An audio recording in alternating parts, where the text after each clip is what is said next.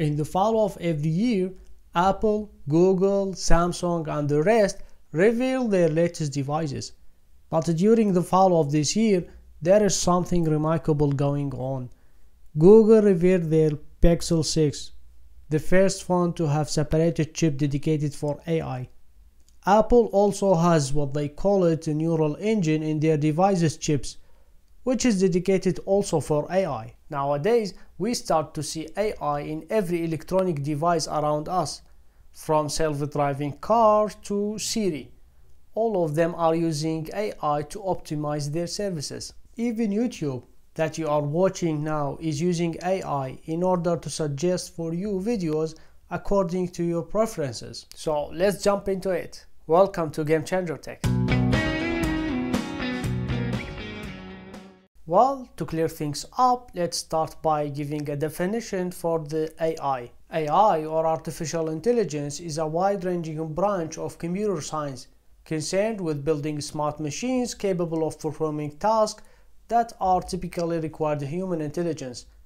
Well, AI is a new evolution that could fundamentally change the life on our planet. Artificial intelligence has the potential to revolutionize every aspect of daily life: work, mobility, medicine, and communication. But the question is, will it make our life better? Well, we will talk about this very point later on in this video. But right now, let's see how the AI works. Now, the best way to understand the artificial intelligence works is to understand the subdomains of AI and how each of these subdomains could be applied into the industry. And those subdomains are machine learning, which means teaching a machine how to make inferences and decisions based on the past experience. It identifies patterns, analyzes past data to infer the meaning of these data points to reach a possible conclusion without having to involve human experience. Deep learning. It's a machine learning technique. It teaches a machine to process input through layers in order to classify, infer, and predict the outcome. Neural networks works on the similar principle of human neural cells. They are a series of algorithms that capture the relationship between various underlying variables and process the data as the human brain does. Natural language processing is a science of reading, understanding, interpreting a language by a machine. Once a machine understands what the user intends to communicate, it responds accordingly. Computer vision algorithms try to understand an image by breaking down an image and study different parts of the object. This helps the machine classify and learn from a set of images to make a better output decisions based on previous observations. Cognitive computing algorithms try to mimic a human brain by analyzing text, speech, image, objects in a manner that a human does and tries to give a desired output. Now, we used to talk about the pros and cons of any new technology every time in our videos, but for the AI it is a little bit different. We better have to call it advantages and risks of AI, since AI has some serious impact on our life. Elon Musk shed the light on the risks of AI in one of his talks to the audience. He said, "I am really quite close to the cutting edge in AI, and it scares the hell out of me. It is capable of vastly more than almost anyone knows, and the rate of improvement is exponential."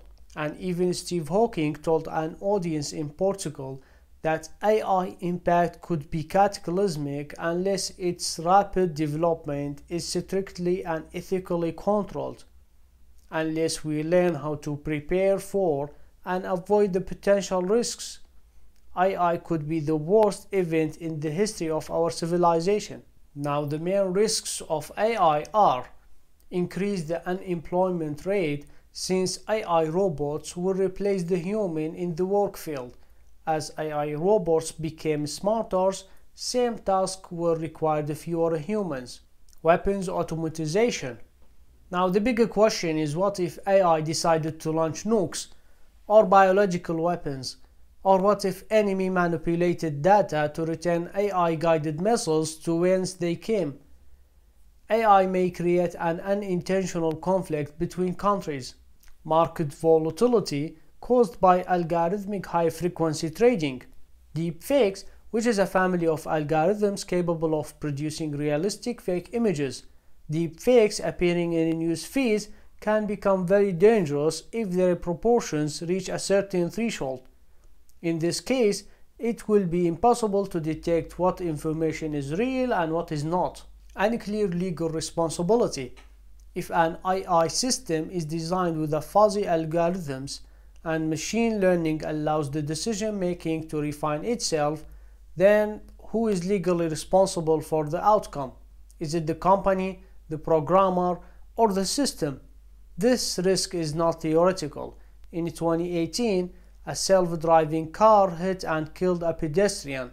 In that case, the car's human backup driver was not paying attention and was held responsible when the AI system failed. Algorithmic bias caused by bad data. AI systems learn from the data set on which they were trained, and if the data was bad, it could influence system decision making. Well, despite the all mentioned risks, AI is still important for us because it can give enterprises insight into their operations that they may not have been aware of previously, and because in some cases AI can perform tasks better than humans, particularly when it comes to repetitive, detail-oriented tasks like analyzing large numbers of legal documents to ensure relevant fields are filled in properly. AI tools often complete job quickly with relatively fewer errors. This has helped fuel an explosion in efficiency and opened the door to entirely new business opportunities for some larger enterprises. Prior to the current wave of AI, it would have been hard to imagine using computer software to connect riders to taxis. But today, Uber has become one of the largest companies in the world by doing just that. It utilizes sophisticated machine learning algorithms to predict when people are likely need rides in certain areas. As another example, Google has become one of the largest players for a range of online services by using machine learning to understand how people use their services and then improve them.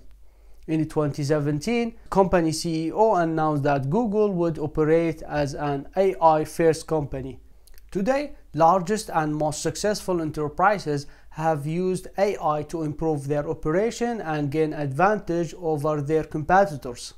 Going back to the question that we asked at the beginning, whether the AI will make our life better or not. Well, we believe that if we could control and mitigate the risks that we already discussed, AI would make our life much better. By taking the advantages of AI, our future will look flourishing. Thank you so much for watching, and I'll see you in the next one.